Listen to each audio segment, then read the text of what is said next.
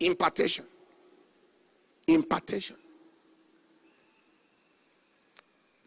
Take note of these two things. One, association brings assimilation.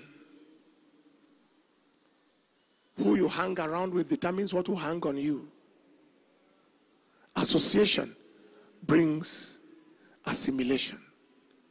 And number two, impartation brings elevation. You shift in power if you are connected to a power source bigger than you.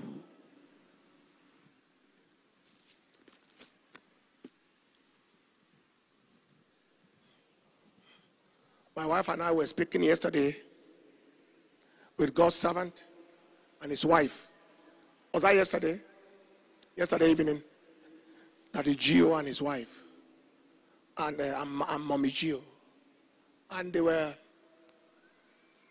appreciating God for us, for certain things God is doing that they had.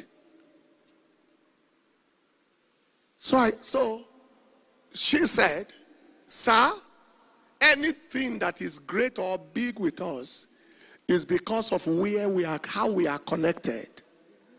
The lineage of our linkage.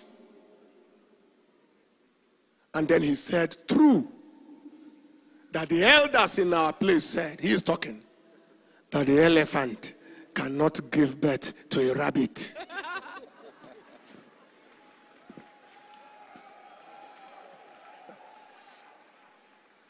Hallelujah.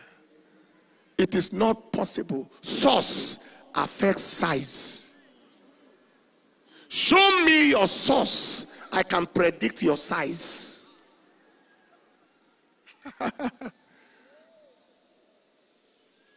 Antelope can't give birth to elephant.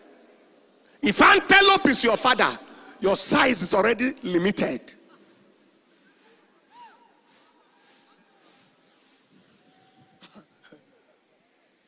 And if elephant is your father, if you like, do weight loss exercise. You are implicated for size. Impartation. We have a very arrogant generation. So we see elders growing with their power and nobody is collecting it. Everybody has a revelation. Before they are born, they are already title carriers. Apostle, prophet, this and that. In the Bible, they grew from disciples to become apostles. Today, somebody is born again. Today, he is apostle so and so. All manner of very annoying arrogance.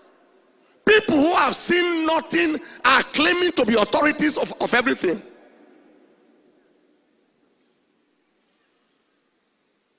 So there is such a limitation everywhere. Local champions everywhere.